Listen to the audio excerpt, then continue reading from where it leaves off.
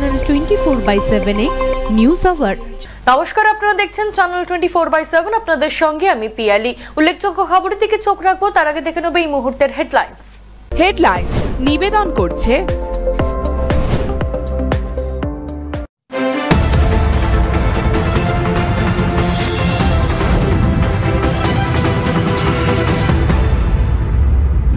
দক্ষিণ এশিয়ার সার্ক গোষ্ঠীভুক্ত দেশগুলো একযোগে কিভাবে করোনা মোকাবিলা করবে তা নির্ধারণ করতে রবিবার বিকেলে হতে চলেছে বিশেষ বৈঠক হবে ভিডিও কনফারেন্সে। প্রধানমন্ত্রী নরেন্দ্র মোদীর ডাকে সাড়া দিয়ে অংশ নেবে পাকিস্তানও।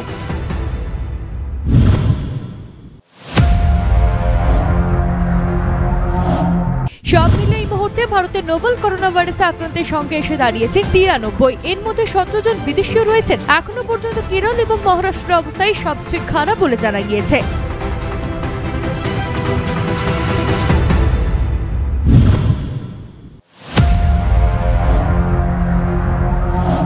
ইতালিতে আটকে পড়া 211 জন পড়ুয়া সহ 220 জনকে ফেরানো হলো ভারতে। রবিবার সকালে দিল্লি পৌঁছালো এয়ার ইন্ডিয়ার বিশেষ বিমান। মিলানের ভারত দূতাবাস টুইট করে এই কথা জানিয়েছে। ফিরেছে ইরানে আটক 234 জন ভারতীয়।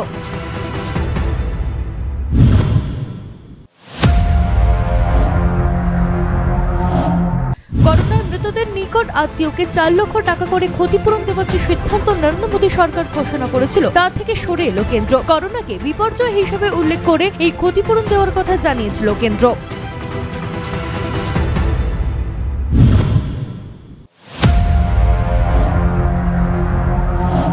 ফের মেট্রো আত্মহত্যার চেষ্টা। রবিবার সকালে রবীন্দ্র সরোবর মেট্রোর সামনে ঝাঁপ দেন এক ব্যক্তি। তার জেরে প্রায় 45 মিনিট ব্যাহত হয় মেট্রো পরিষেবা। থার্ড লাইনে বিদ্যুৎ সংযোগ বিচ্ছিন্ন করে ওই ব্যক্তিকে জীবিত অবস্থায় উদ্ধার করা হয়।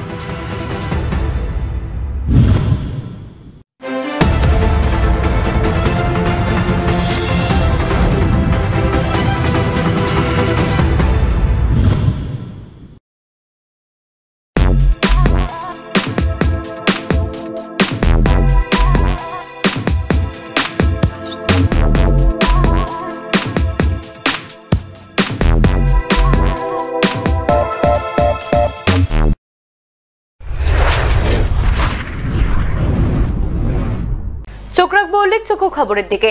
শনিবার বিজেপি সদর দফতরে করোনা নিয়ে সাংবাদিক সম্মেলন করলেন বাঁকুড়া সাংসদ ডক্টর সুভাষ সরকার।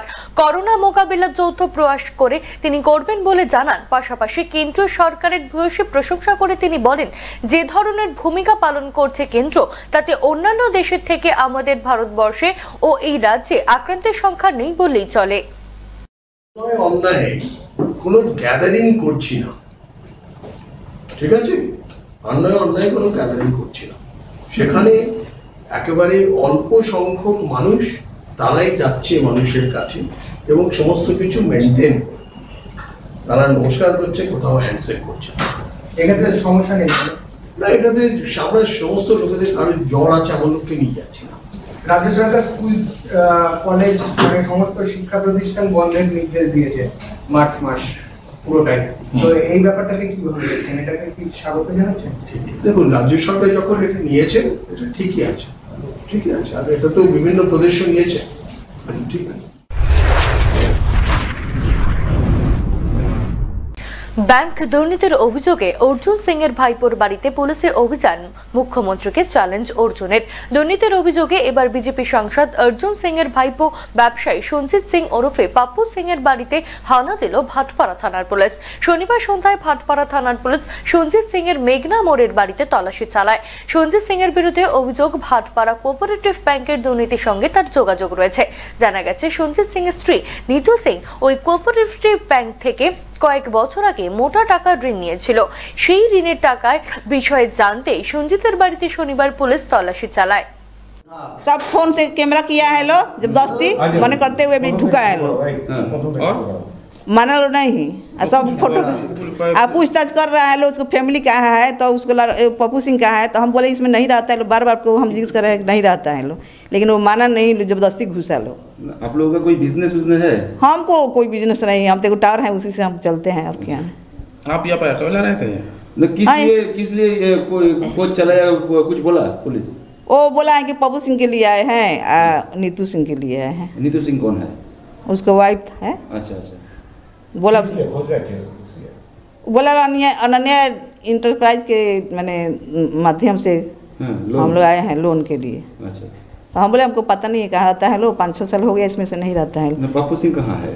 पप्पू सिंह नहीं है इसमें, रहता ही नहीं, तो हम खुद नहीं बात करते हैं तो हम এদিকে এই ঘটনা প্রসঙ্গে বলতে গিয়ে বিজেপি সাংসদ অর্জুন সিং স্বয়ং মুখ্যমন্ত্রীকে চ্যালেঞ্জ করে বসলেন। তিনি বলেন 2021 সালে মুখ্যমন্ত্রী থাকবেন না মমতা বন্দ্যোপাধ্যায়, ভবানীপুর কেন্দ্র থেকে উনি পরাজিত হবেন। আমি আজ ভবানীপুরে যেহেতু সিএ এর সমর্থনে মিছিল করেছি, তাই আজকে বিকেলে শত্রুতা করে আমার ভাইপোর বাড়িতে পুলিশ পাঠিয়েছে। যদিও ওই বাড়িতে তল্লাশি চালিয়ে পুলিশ তেমন কিছু উদ্ধার করতে পারেনি বলে সূত্রের খবর। সিং এলাইস পপ্পু সিং কোনো ঘনিষ্ঠ ব্যাপার নেই, আমার নিজের ভাইপো আছে, ঠিক আছে। এবার আজকে সকালবেলা আমি মমতা ব্যানার্জি ভবানীপুরে পদযাত্রা করেছি সিএ নিয়ে। এখন মমতা ব্যানার্জি জ্বালা হয়েছে, তো কিছু করতে হবে। তো যে এখন আপনারা দেখছেন কতদিন ধরে ভাটপাড়া নেহাটি কোঅপারেটিভ ব্যাংকে যেভাবে মানে হেনস্থা করার চেষ্টা হচ্ছে, 8 মাস অ্যাডমিনিস্ট্রেটর বসিয়েছিল, মহামান্য হাইকোর্ট অ্যাডমিনিস্ট্রেটর সরিয়ে আবার বোর্ডকে বহাল করেছে। এটা পশ্চিমবাংলা সরকারকে হজম হচ্ছে না। এবার দুর্নীতি খুঁজছে, 8 মাস পেল না, এখন দুর্নীতি খুঁজছে। দুর্নীতি দায়িত্ব নিয়েছে অজয় ঠাকুর খোঁজার জন্য।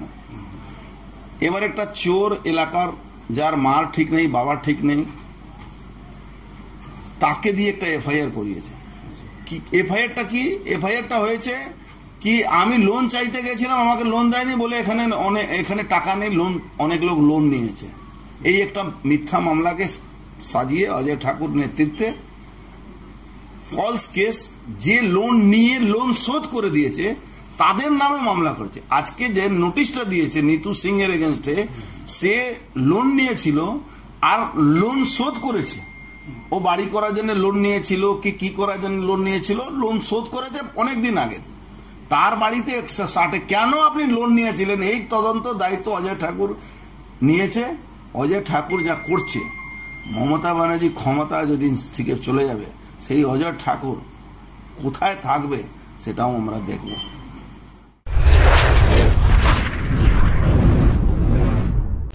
দীর্ঘক্ষণ টানাপোড়েনের পর অবশেষে বেলেঘাটার উদ্দেশ্যে রওনা দিল বনগাঁর করোনা আক্রান্তের সন্দেহে রোগী। করোনা সন্দেহে বনগাঁ হাসপাতালে ভর্তি ছিলেন গৌতম মুখোপাধ্যায়। সকাল থেকে অ্যাম্বুলেন্সের অভাবে তাকে কলকাতায় নিয়ে যাওয়া সম্ভব হচ্ছিল না। সেই খবর স্থানীয় তৃণমূল নেতা গোপাল শেঠের কাছে পৌঁছাতেই তোড়জোড় শুরু হয় বনগাঁ হাসপাতালে। জানিয়ে বনগাঁ হাসপাতাল চত্বরে শুরু হয় উত্তেজনা। পরবর্তীতে বনগাঁ হাসপাতালে অ্যাম্বুলেন্স চালকদের সংক্রমণ প্রতিরোধক ড্রেস পরিয়ে রোগীকে নিয়ে কলকাতার উদ্দেশ্যে রওনা দেওয়া হয়। তবে প্রশ্ন উঠছে, এত অ্যাম্বুলেন্স থাকতে এর আগে নিয়ে যাওয়া হয়নি কেন? গাড়ি ঠিক করে দিচ্ছি, ড্রাইভার প্রথমেই এসে বেঁকে দাঁড়ায় আমি যাবো না বলে, এরপরে একের পর এক ড্রাইভার কেউ যেতে রাজি হলো না। লাস্টে আমরা বললাম টাকা দিচ্ছি, তাও রাজি হয়নি। লাস্টে বলছে 10,000 টাকা দিলেও রাজি হবে না। এখন এখানে একজন বলছে 10,000 টাকা দিলে আমি রাজি হবো, তাহলে আমরা যাবো করে, এটা সরকারের দায়িত্ব, আমরা আপনারা নেবেন দায়িত্বটা। তখন আপনারা এটা ঘোষণা করেছেন, এটাই ঘটনা। ড্রাইভার কেউ সারা বনগাঁয় ড্রাইভার রাজি হচ্ছে না। এই কলকাতা থেকে আসার কথা ছিল অ্যাম্বুলেন্স, আসেনি তো এখনো। আমাদের বললে এসেছি বলে আমরা এসেছি, এখন আসেনি। কিছু লোক প্রয়োজনামূলক বাইরে থেকে কে বা খাড়া প্রয়োজনা করেছিল, সেই অ্যাম্বুলেন্সটা আসেনি। আমাদের অ্যাম্বুলেন্সের ছেলেরাই তারা নিজেরা দায়িত্ব নিয়ে সমস্ত প্রোটেকশন নিয়ে তারা এখান থেকে রওনা দিয়েছে। কথায় বলে বাঙালি মানেই পায়ের সর্ষে, আর সময় সুযোগ পেলেই বেড়াতে যেতে ভালোবাসে বাঙালিরা। কিন্তু করোনা ভাইরাসের আতঙ্কে শেষ মুহূর্তে ভ্রমণ বাতিল করছে পর্যটকরা। এতে বিপাকে পড়ছে ট্যুর অপারেটররা। তারা জানাচ্ছেন, পর্যটকরা বাইরে যাওয়ার ট্রিপ বাতিল করায় তাদের ব্যবসা মার খাচ্ছে। শুধু দেশের মধ্যে নয়, বিদেশের ট্যুর বাতিল করছে পর্যটকরা। তারা সিঙ্গাপুর, মালয়েশিয়া এবং ব্যাংকক ট্রিপ বাতিল করছে, কারণ কেউই বাইরে গিয়ে সপরিবারে বিপদের সম্মুখীন হতে চাইছেন না। এখন পরিস্থিতি কবে স্বাভাবিক হয় তার দিকেই তাকিয়ে রয়েছে পর্যটক এবং ট্যুর অপারেটররা। অন্যদিকে হাওড়া স্টেশন চত্বর এলাকায় হোটেল ব্যবসায়ীরা জানাচ্ছেন, কোনো আতঙ্কের জেরে হোটেল ব্যবসায়ী পুরোপুরি বন্ধ হয়ে রয়েছে। দূর দূরান্ত থেকে লোক না আসার কারণে হোটেলের বেশিরভাগ সময় খালি দেখা যাচ্ছে। कोरोना वायरस के लिए बहुत ही हो रहा, प्रॉब्लम हो जा रहा है कि आदमी बाहर का आदमी डर से आ नहीं रहा यहाँ पर ही। क्यों, क्या कारण? आदमी देख रहा है कि सब बोला कोरोना वायरस है, उसका एक दूसरे से मतलब ये जाने से मुंह बंद कर रख रहा आदमी लोग। आदमी डर जा रहा है, ये बात है। क्या बात है? इसीलिए यही बात के लिए इस कारण से आपका होटल में क्या प्रभाव पड़ा? हमारा कोरोना वायरस के लिए बहुत प्रभाव पड़ गया है। कि आदमी बाहर का आदमी आ ही नहीं रहा है खाने के लिए। व्यवसाय में क्या दिक्कत हो रहा है? व्यवसाय में दिक्कत हो जा रहा है, बहुत दिक्कत हो जा रहा है व्यवसाय में इसलिए दिक्कत हो जा रहा है कि आदमी जो आने वाला है, चलो भाई आएगा यहाँ पर, चलो, तो डर का मारा वो लोग आ नहीं पा रहा वायरस का वजह। সময় এখন ছোট্ট একটা বিরতির, ফিরে আসছে বিরতির পর, দেখতে থাকুন চ্যানেল 24/7।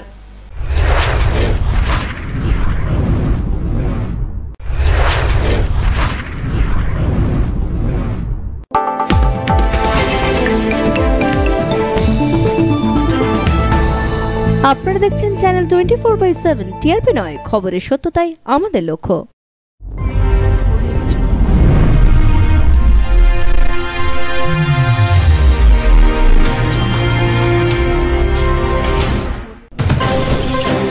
হোয়াটসঅ্যাপ রিপোর্টার, আপনিও হতে পারেন আমাদের হোয়াটসঅ্যাপ রিপোর্টার। আপনার এলাকার যে কোনো গুরুত্বপূর্ণ খবর পাঠিয়ে দিন আমাদের 8697111305 নাম্বারে।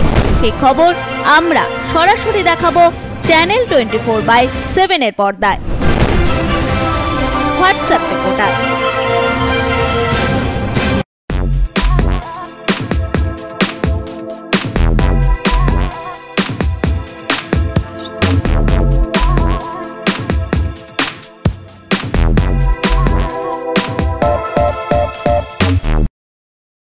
Galaxia exclusive sports and ladies designer launch. All types of latest fashionable ladies garments available here in reasonable rate. So please welcome to our showroom with your family and friends. Grab your sports item here. All kind of sports and fitness gear, ladies, gents, sportswear available here. Our address 27 Attibagan, first floor, Shodhpur, BT Road Crossing.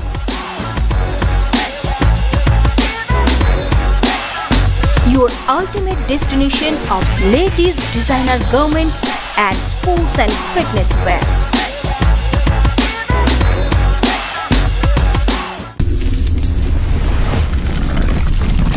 Galaxia, let's get it.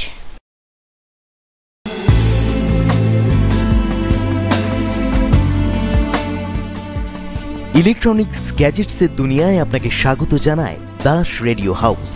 এখানে আপনি পাচ্ছেন ন্যায্য মূল্যে নামি দামি branded TV, refrigerator, home theatre, এছাড়াও AC machine এবং নামি দামি কোম্পানির হ্যান্ডসেট।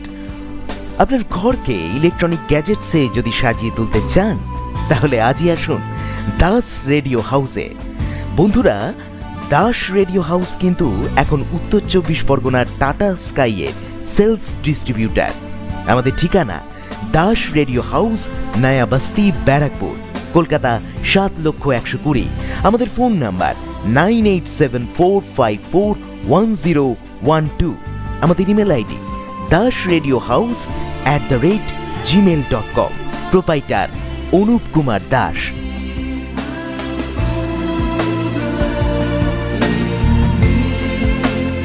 আমাদের এখানে বিভিন্ন রকমের TV, refrigerator, AC, fan and tata sky আমাদের ডিস্ট্রিবিউশন আছে।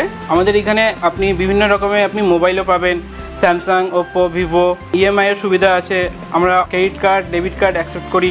আপনারা আসুন, আমরা সাদর আমন্ত্রণ করছি। আপনাদের সকলকে জানাই সাদর আমন্ত্রণ আমাদের এই দাস রেডিও হাউসে। হোয়াটসঅ্যাপ রিপোর্টার, আপনিও হতে পারেন আমাদের হোয়াটসঅ্যাপ রিপোর্টার।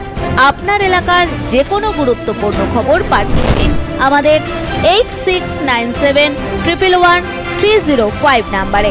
সেই খবর আমরা সরাসরি দেখাবো চ্যানেল 24/7 এর পর্দায়। WhatsApp reporter. A singing reality show, Voice of Nudia. Channel 24/7 as media partner. Ganir Bhelai.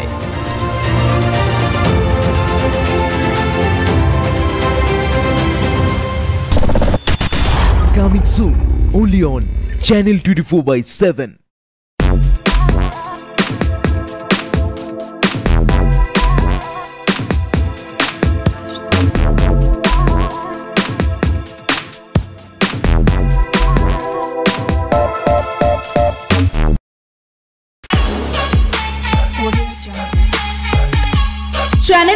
24/7, now available on YouTube.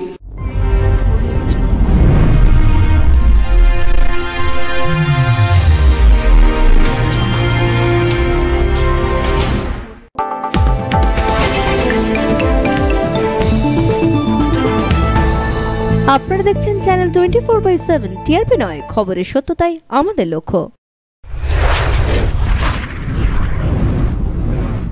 ফিরে এলাম বিরতির পর। আপনারা দেখছেন চ্যানেল 24/7। পরবর্তী যে খবরের দিকে চোখ রাখবো, আজ থেকে বিদেশি পর্যটকদের ভারতে ঢোকার উপর নিষেধাজ্ঞা জারি হলো। সীমান্ত বাণিজ্যে নিত্য পারাপার করার ট্রাক ও খালাসিদের কেউ করোনা ভাইরাস বহন করছে কিনা তা পরীক্ষার কোনো ব্যবস্থা না থাকায় উদ্বিগ্ন উত্তর 24 পরগনার বসিরহাট খোঁচাডাঙ্গা কাস্টমস দপ্তরের আধিকারিক কর্মী, দুদেশের ট্রাক ড্রাইভার ও খালাসিদের মধ্যে। বসিরহাট আন্তর্জাতিক খোঁচাডাঙ্গা সীমান্তের কাস্টমস দপ্তরের ডেপুটি কমিশনার প্রশান্ত বলেন, আজ থেকে দেশ বিদেশের ভারতে ঢোকা বন্ধ করা হলো। পণ্যবাহী ট্রাক চলাচল বন্ধের কোনো নির্দেশ আসেনি। উভয় দেশের মধ্যে ট্রাক চলাচল ও খালাসিদের স্বাস্থ্য পরীক্ষা না হওয়ায় এখানে কাজ করা কাস্টমস ও গোয়েন্দা দপ্তরের কর্মীরা আতঙ্কিত হয়ে পড়ছে। তাদের জন্য মাস্কের ব্যবস্থা করা হয়েছে। উন্নত মানের চিকিৎসা সরঞ্জাম জরুরি বলে স্বাস্থ্য দপ্তরকে জানানো হয়েছে। মানে কোনো বিদেশি নাগরিক আমাদের এখানে আর ঢুকবে না। আজ থেকে কোনো বিদেশি নাগরিক আজ সকাল থেকে ঢুকছে না এখানে, কারণ করোনা ভাইরাসের প্রতিরোধ করার জন্য এইটুকু সার্কুলার আমাদের কাছে এসছে। কোনো বিদেশি নাগরিককে আপাতত আসতে দেওয়া হবে না 15 এপ্রিল অবধি। আপনারা দিচ্ছেন না? না। মানে কারা আসছে এখন দেখছি? বাংলাদেশ থেকে কেউই আসছে না, আসছে শুধুমাত্র এক্সপোর্ট ইম্পোর্টে যে সমস্ত গাড়ি আছে তার ড্রাইভার খালাসিগুলো ঢুকছে, এছাড়া কোনো যাত্রী ঢুকছে না। আর যারা যাত্রী যেমন লাইনে দাঁড়িয়ে আছে তারা, ওরা যারা বাংলাদেশি এখানে ছিল তারা ফিরে যাচ্ছে। এই যে আপনি বলছেন বাংলাদেশ থেকে গাড়ি আসছে, এটা তো একটা আতঙ্কের ব্যাপার আপনাদের। হ্যাঁ, খানিকটা আতঙ্কের ব্যাপার তো বটেই, কারণ যে সমস্ত ড্রাইভার এবং খালাসি আসছে তারা বাংলাদেশের বিভিন্ন জায়গা থেকে আসে এবং এখানে পণ্যটা আমদানি হওয়ার পর ওরা 3-4 দিন আমাদের দেশে থাকে, কারণ যে জিনিসটা নিয়ে আসছে সেগুলো স্যাম্পলিং টেস্ট হয়, টেস্ট হওয়ার পরে আমাদের গাড়িতে ট্রান্সফার হয়, তারপরে ওদেরকে ছাড়া হয়। এটা তো ভয় থেকে যাচ্ছে। হ্যাঁ, এটা একটা ভয় থেকেই যায়। সেটা তো আপনার ওই ভাইরাসটা আছে কিনা এটার জন্য তো সব জায়গায় আপনার বর্ডারে আপনার রাখা হয়েছে, এই চিকিৎসা বাবদ একটা মানে চেক করার জন্য একটা মেশিন সব ডাক্তারে নিয়ে বসছে। এখানে কি হচ্ছে না? এখানে তা হচ্ছে না। এটা কি করা উচিত? এটা করা উচিত, অবশ্যই করা উচিত। কেন এটা করা অবশ্যই উচিত? যে আমারও তো থাকতে পারে এই রোগটা। আমি যদি মনে করেন এখন বাংলাদেশ থেকে আসছি, আমি বাংলাদেশ থেকে এখন আসছি, এখন আমি ইন্ডিয়াতে আসছি, যদি এই রোগটা আমার থাকে তাহলে এই ইন্ডিয়ার দেশে তো এই রোগটা ছড়াবে। বা ইন্ডিয়া থেকে যদি একটা লোক আমার দেশে যায়, বাংলাদেশে যায়, তাহলে তার যদি এটা যদি থাকে তাহলে তারও তো ওই দেশে গেলে যে চেক ছাড়া তাকে ছাড়ে, তাহলে তো তার কারণে আরও ওই দেশের লোকের ক্ষতি হবে। তার মানে আপনি চাচ্ছেন এখানে দু দেশেরই একটা থাকা উচিত? হ্যাঁ, দুই দেশেরই একটা এটা চেক পয়েন্ট থাকা উচিত, মানে যাতে চিকিৎসা একটা নরমাল পরীক্ষা। 6 মাস কাজ করে কাজ হারিয়ে সোনামুখী ব্লকের শিশু বিকাশ প্রকল্প আধিকারিকের কার্যালয়ের সামনে বিক্ষোভ 11 জন আইসিডিএস কর্মীর। দীর্ঘ 6 মাস আগে 2019-এর অক্টোবরে তারা কাজে যোগ দিয়েছিলেন। গতকাল হঠাৎই তাদের হাতে টার্মিনেশন লেটার ধরিয়ে দেওয়া হয়, আর এতেই বিক্ষোভে ফেটে পড়েন 11 জন কাজ হারানো আইসিডিএস মহিলা কর্মী। 2018 সালের পরীক্ষায় ওয়েটিং লিস্টে ছিলেন 11 জন কর্মী। 2019 সালে অক্টোবরে কাজে যোগদান করিয়ে 6 মাস কাজ করানোর পর হঠাৎ গতকাল সিটিপিও ডেকে 11 জনের হাতে টার্মিনেশন লেটার ধরিয়ে দেন। কি কারণে সাসপেন্ড করা হয়েছে তা জানাননি। এটা আমরা কিচ্ছু জানি না, কারণ 2018 সালে আমরা পরীক্ষা দিয়েছিলাম এবং ওয়েটিং লিস্টে ছিলাম। তো 2019 সালে অক্টোবরে আমাদেরকে জয়েন করিয়ে 6 মাস কাজ করানোর পরে হঠাৎ কালকে স্যার আমাদেরকে ডাকলেন, ডেকে আজকে এই টার্মিনেশন লেটারটা আমাদের হাতে ধরে দিলেন। এর জন্য আমরা কিচ্ছু জানি না কি হয়েছে, কি কারণে আমাদেরকে সাসপেন্ড করা হয়েছে, কিচ্ছু আমরা সেই সম্বন্ধে জানি না। কতদিন কাজ করেছেন আপনারা? 6 মাস কাজ করা হয়েছে। এখন কি চাইছেন? এখন আমাদের এই কাজ ফিরে পেতে চাই। এ বিষয়ে মন্ত্রী শ্যামল সাত্রা মহাশয় বলেন, সোনামুখী ও পাত্রসার ব্লকের যে আইসিডিএস প্রজেক্ট রয়েছে সেখানকার সিটিপিও বেশ কিছু ক্যান্ডিডেটকে বিশেষ করে সোনামুখীতে 11 জন এবং পাত্রসারে 9 জন ওয়েটিং লিস্ট থেকে তারা হঠাৎই অক্টোবরে নিয়োগ করে নেয়। এটা সম্পূর্ণভাবে সিটিপিওরা নিজেরাই দায়িত্বে এই কাজ করেছিলেন, আমাদের কমিটির সঙ্গে কোনো রকম পরামর্শ না নিয়ে। বিষ্ণুপুর সাব ডিভিশনের সোনামুখী ও পাত্রসাহেব ব্লকে যে আইসিডিএস প্রজেক্ট রয়েছে সেখানকার সিডিপিওরা বেশ কিছু ক্যান্ডিডেটকে ছাত্রীকে শ্লীলতাহানির চেষ্টার অভিযোগ ছাত্র স্কুলেরই এক শিক্ষকের বিরুদ্ধে। অভিযুক্ত শিক্ষকের নাম সুব্রত মজুমদার। ছাত্রীর পরিবারের অভিযোগ, নিউ জলপাইগুড়ি থানার অন্তর্গত সূর্য সেন কলোনির সূর্য সেন কলেজের সংলগ্ন একটি প্রাইমারি স্কুলের শিক্ষক দ্বিতীয় শ্রেণীর ওই ছাত্রীকে শ্লীলতাহানির চেষ্টা করে। সেই বিষয়টি প্রথমে লিখিতভাবে স্কুল কর্তৃপক্ষকে জানান ওই ছাত্রীর পরিবার। পরবর্তীতে অভিযুক্ত ওই শিক্ষকের বিরুদ্ধে কঠোর শাস্তির দাবি করে এনজেপি থানায় লিখিত অভিযোগ দায়ের করেন তারা। ঘটনাতে অভিযুক্ত শিক্ষক সুব্রত মজুমদারকে গ্রেপ্তার করা হয়েছে। অন্যদিকে স্কুল কর্তৃপক্ষ বিষয়টিকে খতিয়ে দেখবে বলে জানিয়েছে। একজন আমার মেয়ের যে স্কুলের অঙ্কের টিচার ওর সঙ্গে শ্লীলতাহানি করেছে, তার জন্য আমরা এফআইআর করতে আসছি। কি হয়েছিল, কি বলছে জানতে পারলেন? ও অনেকদিন ধরে ওর সাথে খারাপ ব্যবহার করছে, মিসবিহেভ হচ্ছে, তো শারীরিকভাবেও করছে। তো কালকে রাত্রিরেও আমাকে এই ঘটনাগুলো বলছে। তো আমি ওকে বললাম যে এতদিন কেন বলিস নি? ও বলছে আমি লজ্জা পাচ্ছিলাম বা ভয় পাচ্ছিলাম। কালকে ভীষণভাবে কান্নাকাটি করে মানসিকভাবে ভেঙে পড়ে তারপর আমাকে এসব বলছে। আপনারা কি চাইছেন এখন? আমরা চাইছি যে সুবিচার। এই বিষয়ে আজকে আমরা 10:45 অভিভাবক এসেছিলেন, একটা কমপ্লেন দিয়েছে। অভিভাবকের সঙ্গে তখন যেটুকু কথা হয়েছে যে এই বিষয়টা বিদ্যালয় কর্তৃপক্ষ তার তদন্ত করে দেখছে এবং তার উপযুক্ত ব্যবস্থা যেরকম নেওয়ার একদম সেভাবে। এখনকার মতো এই পর্যন্তই। দেখতে থাকুন চ্যানেল 24/7।